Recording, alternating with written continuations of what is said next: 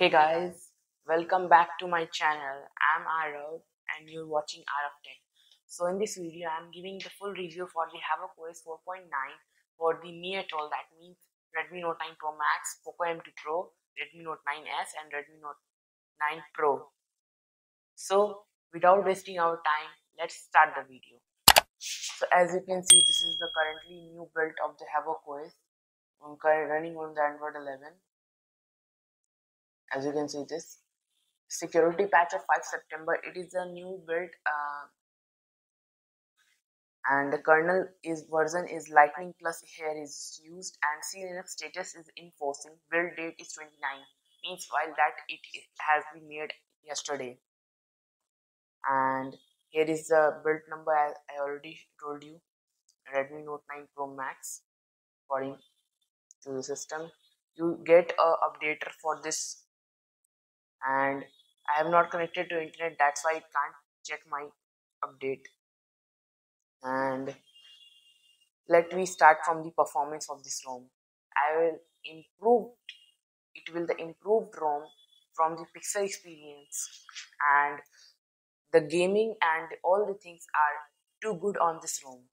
Let I start with the DRM info and the things images. If you want this wallpaper, you can contact in my Telegram group. I will share this wallpaper in my Telegram group. You can also join my official tech chat on there.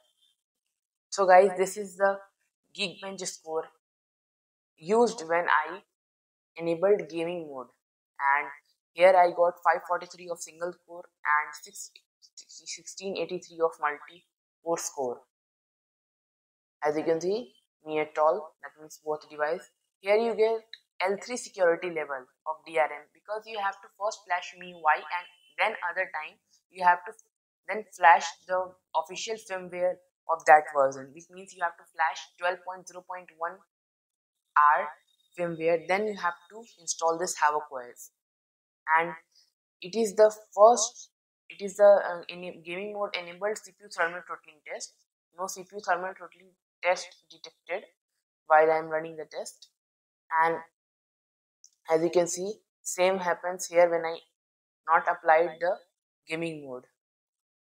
As you can see this, and this were the Antutu scores of it: 3,000, 35,000.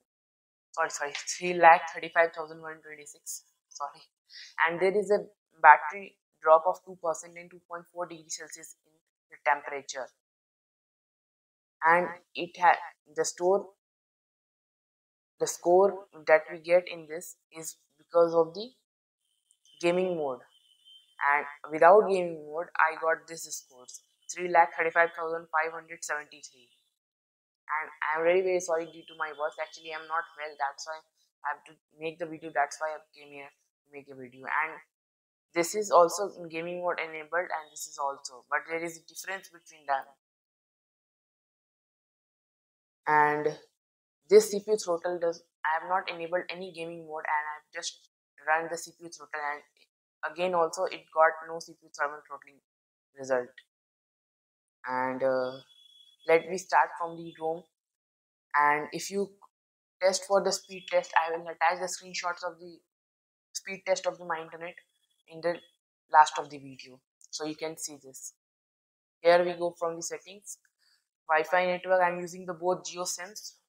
VoLTE is working correctly, no issue with that. Wi-Fi does work. Location, when you install this ROM, you have to see that the ROM is currently using the location, so you have to first disable that. Hotspot, all the things were working.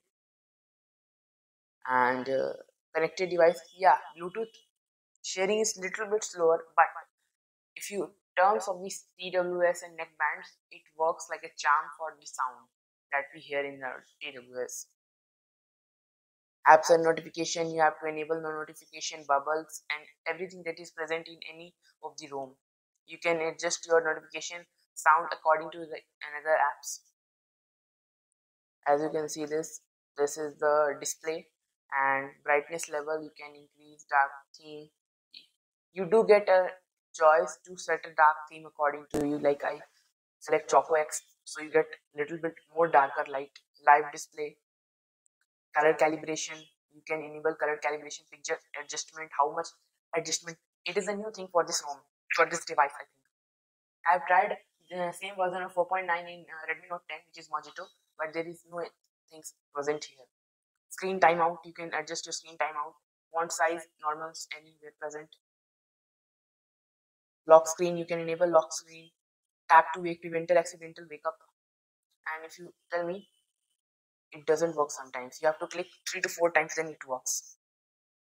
Sound, you can adjust your sound, vibration and haptics. Yeah, haptic is too good on this ROM. I will appreciate this. And charging sound, these are the normal things. Volume steps you can enable. Okay, privacy, you can see what is you're going with your data from here. Privacy, location, please turn off the location and only allow the applications to use for necessary works, not for all time location. Security, you do get fingerprint, face unlock, device admin apps. Don't active any admin apps. I will telling you no to add any of the location apps. Accounts, I've used my accounts here. Accessibilities, you do get dark theme options like I've enabled few minutes ago.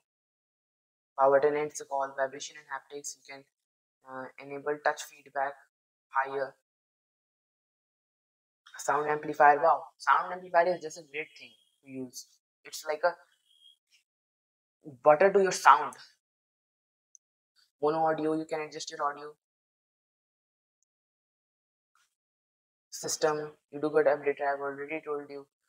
You get an updater.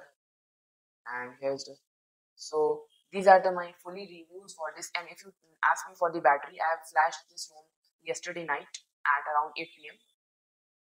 and at 8 p.m. I used for about 2 hours of my phone, and then I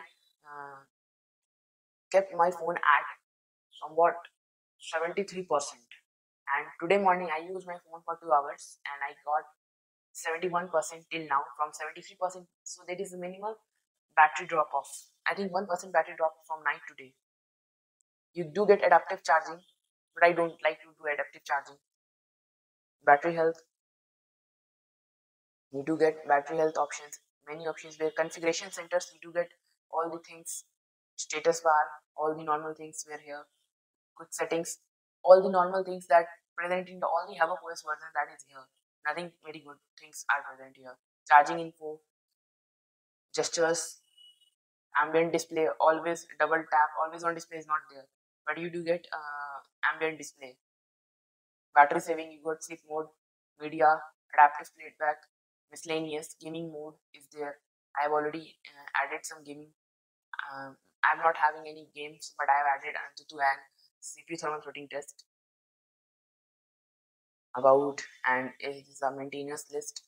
So thanks for watching my videos. Please do like, subscribe to my channel. I know that all of you are viewing my videos but not subscribing. It's my humble request to all you, my friends, to please do like, subscribe to my channel. Till then, bye bye. And also join my Telegram group for more info.